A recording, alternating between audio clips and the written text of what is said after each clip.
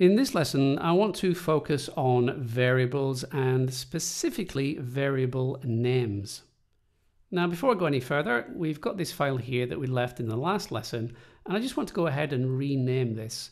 Currently it's called index.php, but it doesn't really tell me anything about the file. And I like to name my files with something meaningful. So to rename this, I'm just going to right click and rename, and I'm going to call this Hello World. And if you notice, I've used something called camel case. And if you're not sure what that is, it's just where we capitalize the second and any subsequent words. And it just makes it a little bit easier to read. Well, I've finished with this file, so I'm just going to close it by clicking on the cross here. And I'm going to create a new file. Now I can create a new file by clicking on this icon here. I can go to File, New File. I can also press Command N. Now I prefer to click on this icon, so I'll click on that, and we're going to call this variables.php. And again, remember that extension. The first few lessons, I get a lot of students who say, my code's not working. And the reason it's not working is they've just forgot to put that little extension on the end. Okay, well, we're in variables.php, and let's open that PHP tag, left angle bracket, question mark, PHP. I'll press enter a couple of times.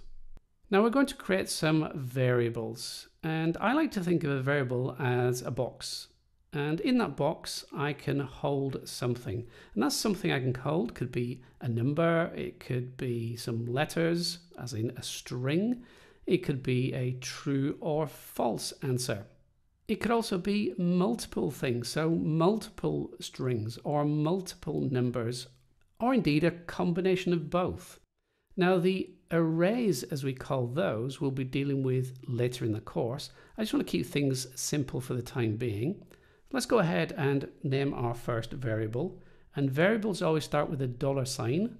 I'm going to call this one simply A, and I'm going to put A equal to 1.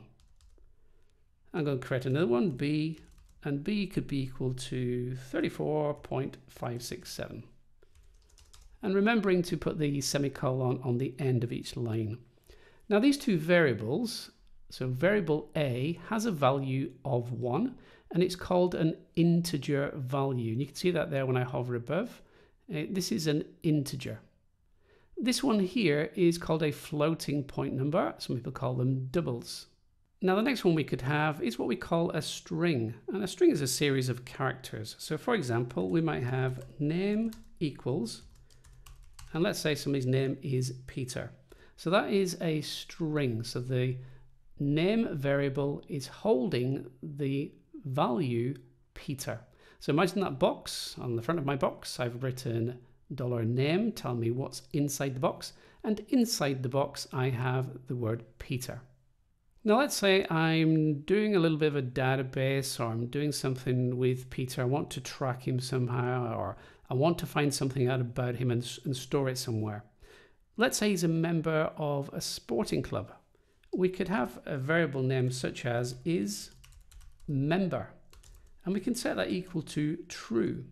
Now again, I'm using camel case, and is he a member? Well, yes, it's a true answer. Now if you notice, this is not in quotes. This is not a string. This is what we call a Boolean. So it's either true or false. Now when I'm creating my variables, I like to give them really good variable names. So when I go back in later weeks, months, years, I know what the variable is. Having something like A or B doesn't really tell me much. In fact, having name doesn't really tell me much. I could say that it should be first name, so first name.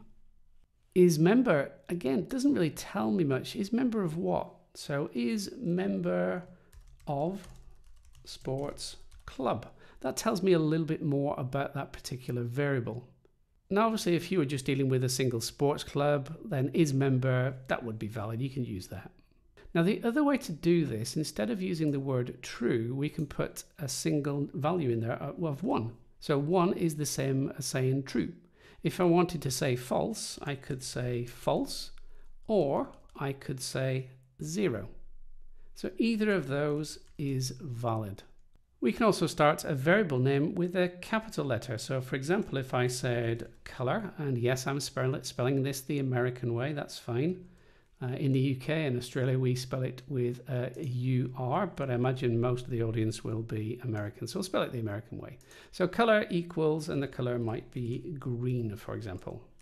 I mentioned that we can have camel case in the names, and I actually recommend that, but we can also do the following. We could have first underscore name. So we could do it like that as well. So let's just put Sam in here. So first underscore name could be Sam, that's valid. We can also include numbers in the variable name. So for example, this 9 equals, and let's just have that as blue. Doesn't make any sense, but that doesn't matter. But I don't recommend including numbers in your variable names. I think having words is much more meaningful. Now, when it comes to numbers, the number cannot be the first character. So for example, if I have 9 this equals blue, that is invalid. You cannot start a variable name with a number. Now I've mentioned underscores up here, and the question is, well, can we start a variable name with an underscore? And yes, you can. So we could have something like underscore name equals, and just put this equal to Bob.